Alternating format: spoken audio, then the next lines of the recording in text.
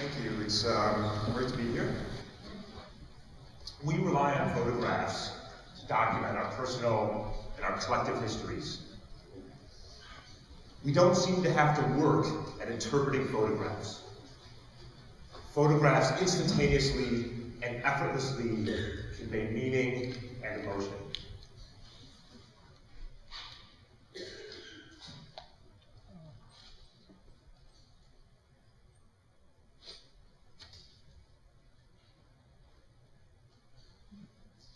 I'm going to argue, however, that what I just said is completely wrong. And that, in fact, we can be spectacularly bad at interpreting photographs. And that the failure to do so can have serious and long-lasting consequences. So, most of you will recognize this as the former, don't turn your heads, as the former Alaskan governor, Sarah Palin. And if I flip that photo around, you've got to ask yourself, what is wrong with Sarah Palin? Now, here's the interesting part. It actually looks just about right. So what is wrong with your visual system that it is confused about something so grossly wrong? And you can interpret that in any way you choose. Here's a simple line drawing of two tables. And I think most people will agree that the shape of the tables are in fact quite different. So let's find out. Here's a little red box that outlines the table on the left. I'm going to rotate that and slide it over. And in fact, they're exactly the same. And now I ask you again, what's the shapes of those two tables? And you can't help but see them as different. So, what exactly is wrong with your brain? Here's another nice example, credited to Ted Adelson. Checkerboard with a cylinder on it. There is a square labeled A and a square labeled B. And I ask you to judge which one is darker and which one is lighter. And most of you will agree that the check labeled A is quite darker than the check labeled B. But when I overlay this mask and only show you those two squares in isolation, they're in fact exactly the same. And now when I take it away, and I ask you again, you can't help yourself, even though I've told you the right answer. So again, what is wrong with our ability to reason about and analyze such simple things in a photograph as the orientation of the mouth and the eye, the simple shape that a ruler can solve, and something as simple as which one is darker and which one is brighter. Now, you may be thinking that these are mere parlor tricks, that there's a small number of photographs that I can play tricks with, but I'm going to argue that, in fact, this is not the exception, that this happens quite often, and that the consequences can be very serious when we fail to know how to reason about and decipher photographs. This is a photograph of Harvey Oswald, which most people agree assassinated John F. Kennedy in 1963. And it shows Oswald in his backyard holding a rifle, a sidearm, and communist newspapers. This photograph was used by the Warren Commission as a piece of damaging evidence against Oswald because the rifle that he's holding in his hand is the same rifle that was used to kill Kennedy. In fact, this was such an incriminating photograph that Oswald himself, in 1963, said the photo's a fake. I don't know where you got that from. Now, over the last 50 years, there's been a lot of discussion about who was responsible and what parties were responsible for the assassination of John F. Kennedy. And there are many people out there, 80% of American people, by the way, who believe that there was a broader conspiracy responsible for Kennedy's assassination. And one of the linchpin pieces of evidence that people have used is purported inconsistencies in this photograph as evidence of a broader conspiracy. For example, people have argued that the lighting and the shadows in this photograph are inconsistent and physically impossible with the scene. And what I mean by the scene is that he's outdoors and the sun is illuminating him. So let's just take a minute to think a little bit about the lighting and the shadows in this photograph.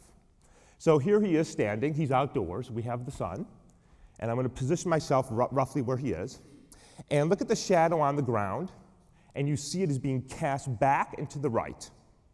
So if I ask you to guess where is the sun relative to him, you would guess something like this, up and to the left. And you'd probably guess that it's relatively low because that shadow is in fact quite long. Okay? So that seems like a reasonable first order approximation. So let's look at his face. That's a magnified view of his face. And now just focus on the shadow that his nose is casting. And ask yourself, where is the light that is giving rise to that shadow? Well, if you had to guess, you probably would guess that it's above, because the shadow is straight down, and it's quite long, in fact. So something seems wrong. This is impossible, because, of course, he's being illuminated by the sun. In addition, people have argued that there is a problem with the shape of his face. Shown in the bottom left is a mugshot of Lee Harvey Oswald taken after he was arrested. And on the top is, again, the backyard photo. And you can see that on the bottom, his chin is quite narrow and tapered. But on the top, it's very broad, considerably different. Okay? So we have a little bit of a mystery. And for the last 50 years, people have pointed to this and other issues in this photograph as evidence of a broader conspiracy to kill Kennedy, because after all, law enforcement produced this photograph. And if they went to the trouble of creating a fake photograph to frame somebody, you got to believe that there's something going on behind the scenes. Okay. So, I started the talk by saying we're not actually that good at this. So how do we then reason about photographs like this with pretty serious implications?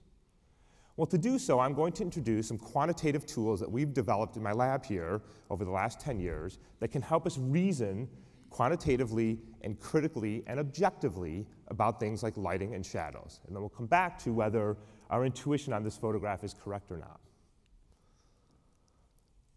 So here's a very simple scene. We are outdoors, and there's a golf ball. And if I asked you to guess where the light was that was illuminating that ball, you would probably say up and to the right.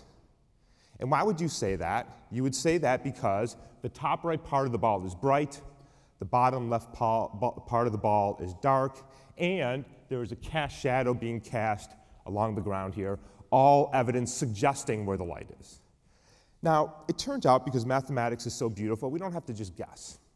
So, if you make some simplifying assumptions, you can write an expression, shown in the bottom left-hand corner, that describes how much light strikes a surface as a function of four things.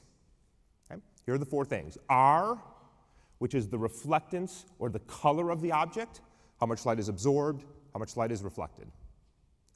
N, termed the surface normal, is a vector or a line that points perpendicular to the surface. So for example, this is a nice little vector here.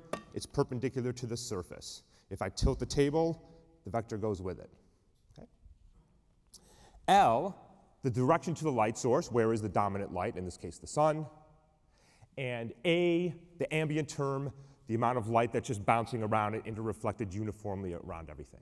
So we have a model that explains to us for any point on the object how much light strikes it. And here's the important intuition. This little expression, n dot L, termed the inner product or dot product of two vectors, you're wishing you paid attention in algebra right now, is proportional to the angle between the vectors. And what that means is when the surface points towards the light, you are the brightest, and as I turn and turn and turn, it gets darker and darker. Okay? So, and the reason, of course, that the bottom of the ball is not black is because we have this overall ambient term that is illuminating it. So, we now know how to quantify how much light strikes an object, and we know that it's proportional to the thing we care about. Where is the light? Because once we know where the light is, we know where the shadows are. That's simple geometry. Okay, so how do we do this? Well, here's the problem. I need to know something about the shape of the object. That n there is a vector that is perpendicular to a shape. But when I take a picture of that, I've lost that information. I have a two-dimensional image of a three-dimensional world, and I've lost all information about 3D geometry. And now you're in trouble. Fortunately, the picture of Oswald is not arbitrary. It's of his face. And it turns out we're pretty good at generating 3D models of people's faces for the following reason. These are the mugshots of Oswald. It shows a profile view and a frontal view of him. And you can see, at least intuitively, that there's a fair amount of information here about the shape of his head. The side view tells you about how big his nose is, the shape of his chin, and the frontal view tells you about the spacing of the eyes, where the mouth is, where the nose is, the width and the height of the head. And it turns out, because heads are not completely arbitrary, they have a fairly consistent and reliable geometry, that you can take these two images and generate a 3D model of Oswald's head. So that's the 3D model we generated, and once we have that, we now have power. We now have those 3D surface normals, that red N, that I can put at any point on his face, and it tells me what the perpendicular point is on that object. And when I have that, I can tell you where the light was in the scene. And this is incredibly cool, because this photograph was taken in 1963, and I can tell you precisely where the light was relative to where Oswald was standing, and I can start to reconstruct and reason about the shadows and the lighting. So, on the left is the original Oswald Backyard photo, and on the right is my less than stellar 3D rendering. It shows an arbitrary articulated body, a ground plane in gray. I have the post that's underneath the stairs and the back fence. And the reason why I'm not embarrassed to show this to you is because I don't care about making this for DreamWorks. What I care about is where is that shadow, right? So the way this scene is being illuminated is with the light direction that was estimated from that 3D model I just built. And what you can see is, in fact, the shadow on the ground agrees very nicely with the shadow on the left. So we got the position of the light right. But now here's the question. What does it look like under his nose? So here's the model on the right. Here is Oswald on the left. And you can see all kinds of spectacularly fascinating things. So first of all, look under the nose. There is that long, straight shadow that is, in fact, consistent with the shadow that you saw on the ground plane, much to one's surprise. You also see that the shadows under the eyes, under the lip, even along the neckline, are perfectly consistent with the estimated position of the light. So what at first appeared to be something that didn't really make sense in terms of the shadows and the lighting position is in fact perfectly fine and physically possible with a very simple light, the sun illuminating him. You don't have to do anything complicated. The failure was your brain does not know how to reason about complex geometry having to do with lighting and shadows from a single image, but here's the problem. Your brain doesn't know it's bad at it. And so you think something's wrong when in fact everything is fine. Okay, so what about the chin? On the top is Oswald in the mugshot, and on the top right is our 3D model. Focus on the chin. You see that our model captured very nicely that narrow chin. And on the bottom is what Oswald looked like in his backyard. And what you can see is that what appears to be a fat or broad chin is in fact only a shadow or a slight lighting gradient that is caused by the light in the scene. It's perfectly consistent. That is, that skinny little chin up there gives rise to that broad chin in the bottom. And you can go through and go through all of the purported evidence that people have argued is inconsistent in the photograph and show that in fact they're wrong, and that the failures are not unreasonable, by the way. It's reasonable to have thought what they did. It's just that our brain is not very good at processing certain aspects of photographs. Now, what's fascinating about this example is that it has been at least partially responsible for fueling decades-long conspiracy surrounding the assassination of a US president. So if you didn't think this mattered, it's wrong. It matters, and it matters in a serious way. And this is not an isolated example. We daily and on a routine basis look at photographs in the media having to do with conflicts around the world, and we try to reason and understand about what's happening in the world. We routinely use photographs in a court of law, whether it's a local level, a state level, or a federal level, to put people in jail for a very long time. And we routinely use photographs and video and audio to justify wars around the world that have serious implications for the entire planet. So photographs are ubiquitous. We're comfortable with them, and yet there are some significant failures that we have in reasoning about them in a quantitative and analytic way, and they have implications.